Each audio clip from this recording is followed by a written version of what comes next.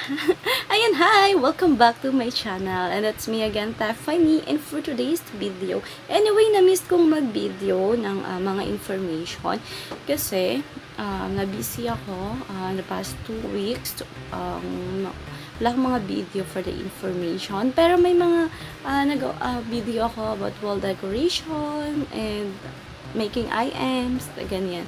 So, pero busy ako, hindi ako nakagawa ng mga information kong video. So, for today's video naman, ang topic natin is about verify that it's you on YouTube. Once you click your YouTube channel, so may lalabas na complete verification, complete a brief verification na ikaw yun. To make sure din na maging maayos yung account mo and to make sure your account na ikaw talaga yun. So, basahin natin. Nakalagay doon kasi, ayan. Yan, as you can see, to continue your session, complete a brief verification. Your extra step helps us to keep your account safe. Yung para maging safe din. By making sure that it's really you. So, para hindi ka na mag-iisip, ayun, isipin mo yung step by step. As you can see, ayan, yung picture niya, ayan, sa screen, yan. Yung pagkakasunod-sunod niya, ayan. So, kailangan nating sundin yan para makuha mo yung code. Ayan. So, sabi dyan, code. So, hindi mo alam paano makuha yung code at hindi mo saan mo kukunin yung code, paano mo makuha yung code, something like that. So, yung step by step, ituturo natin yan. So, ano pa? So, wag na nating patagalin. Without further ado, let's get it started.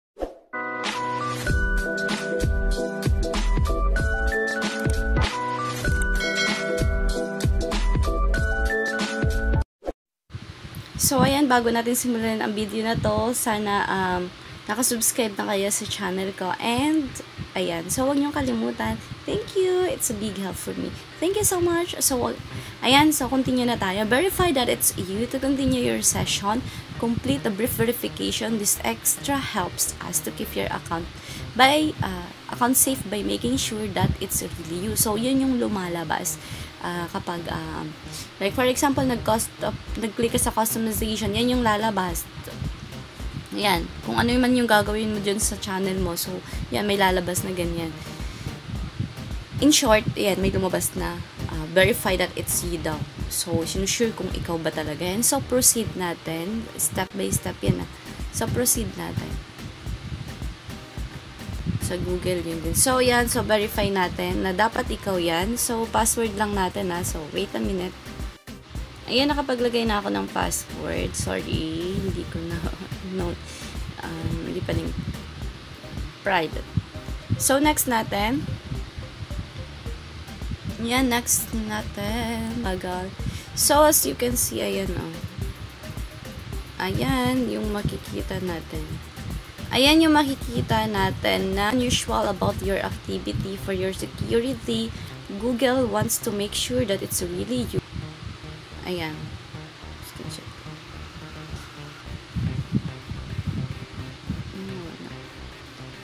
Wait lang ah. Ayan. So, get your Galaxy J6. Bakit Galaxy J6? Depende dun sa ginamit mo. Ano ba yung gadget na pinag-login mo dun sa account mo. So, Galaxy J6 yung gamit ko. Naka-login dun. So, open the settings app, tap Google, choose your account if it not already selected. So, manage yun. So, para hindi ka na mag-isip niya at makuha mo yung security code so, panoorin mo to. So, select natin. So, ayan. So, bago tayo dyan, bago natin gawin yan, so, kailangan natin pumunta daw so, ayan, get your Galaxy J6, open the settings app, Opo. So, pupunta tayo sa settings natin. So, check natin. Wait. Ayan, so, pupunta tayo sa settings. So, ayan, click natin kasi nahanap ko na yung settings. So, ayan. Ayan, so, nawala yung aking So, wait, check ko lang kung nag-record pa ba.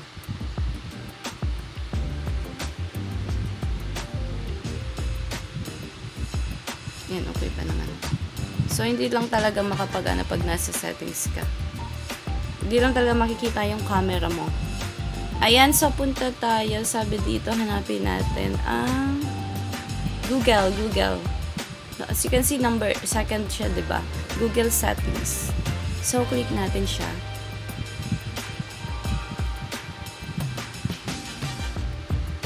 Ayan. Kasi, iba yung naka-input dito. Kailangan, ang input na, ayan, Google account. So, number 3. Ano yung ano doon? Ayan, tap Google. Choose your Google if not already selected. Tap your manage Google account. So, nasa Google account na tayo. And then, so, tanggalin ko lang to. So, ayan, select the security tab. So, punta tayo sa security tab. Ayan. Security tab, hanapin natin. Home, personal info, data, and privacy, security. Ayan. So, may security dito. People and sharing payment. So, ayan. So, dito tayo security natin. Click natin yung security. So, hindi na yata nakita natin. So, security. Ayan. So, punta tayo ha. Punta tayo. Hanapin natin. So, lagay doon i-get a one-time code to verify that it's you. So, one-time lang natin itong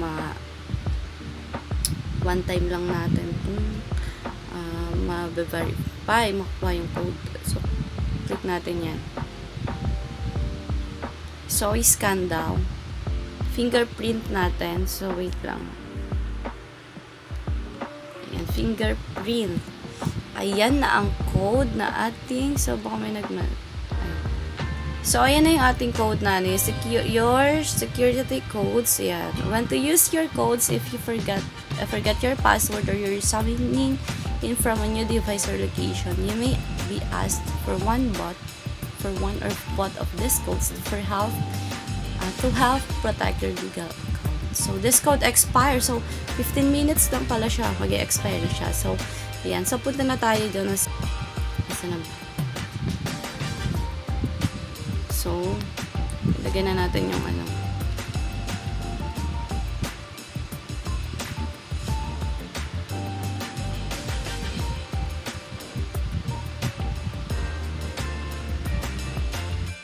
Ayan, so, and then next na natin, kasi nailagay na natin yung code. Wrong code daw. Wait. Bakit nag-wrong code? Na-ulit natin. Wrong code daw. So, ganyan. Ginamit ko na yung first and second. So, wait lang ha. Check natin bakit nag-wrong siya. Wrong code daw. So, pag ganun yung nangyari, so, click lang ulit natin. Pindutin lang ulit natin. Ayan, so magbibigay ulit siya ng code.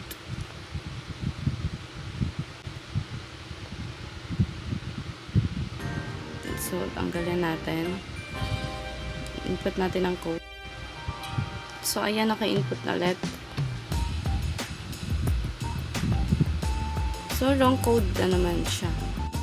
As you can see, hindi siya mag-click. So,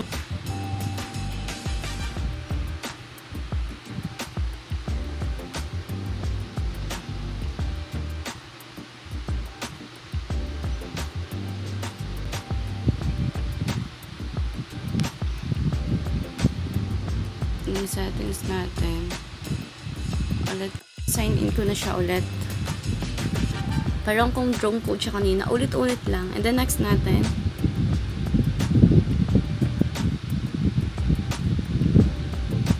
ayan, so ulit-ulit lang yung gagawin natin. And make sure na yung laging naka-input yung email nyo ha, yung email nyo, kung ano yung email na dun sa YouTube mo is dapat yun yung laging naka-input, laging naka-login, laging naka-input kasi di ba nakita nyo kanina na nag-record ba? So yun, nakita nyo kanina na ang nakailagay doon, inilagay ko doon is yung YouTube ko talaga sa Google doon nakalagay, diba? Yan, so make sure na laging yun kapag magpa-process ka. So, ayan, dito na tayo. Na-enter na natin yung code. Laging paulit-ulit. Paulit-ulit lang natin. At make sure na yun ang i-input natin. YouTube natin. Sa email. Ayun. Yung ano natin. YouTube natin. Kasi ang gamit ko ay yung email ng YouTube ko and yun din yung gagamitin ko dun sa Google account. Sabi niya. So, wait natin, nagpa-process pa, medyo matagal. Hindi ito dahil sa internet, so nagpa-process pa talaga siya.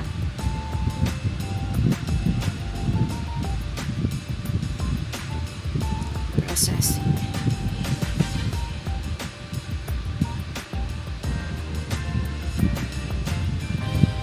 So, ang tagal. So, and so, please click this video. Please like this video, ha. And, sana subscribe niyo yung channel ko sa kung nagustuhan niyo yung video ko na to. Ayan. Ayan. So, click subscribe my channel. Okay? Thank you so much. So, padaliin natin na lang tong video na to. So, when nagpa-process pa siya. So, tagal So, yun, medyo matagal. So, para mas padaliin natin. So, update ko kayo kapag nag-process na siya. Okay? Wait a minute. And ilang minutes na po siyang nagpa-process. Pero sa process pa rin siya. Please wait pa rin.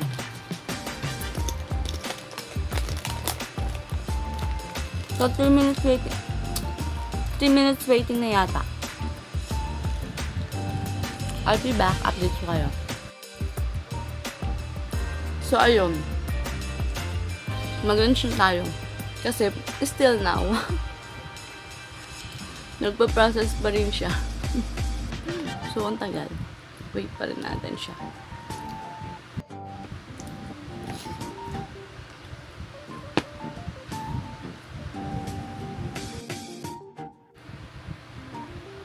Oh my gosh, it's still processing. Ba't ganun? So, ang tagal. Ang tagal. Oh my gosh. My processing, please wait. Kanina pa to. Oh my gosh. So, wait pa natin.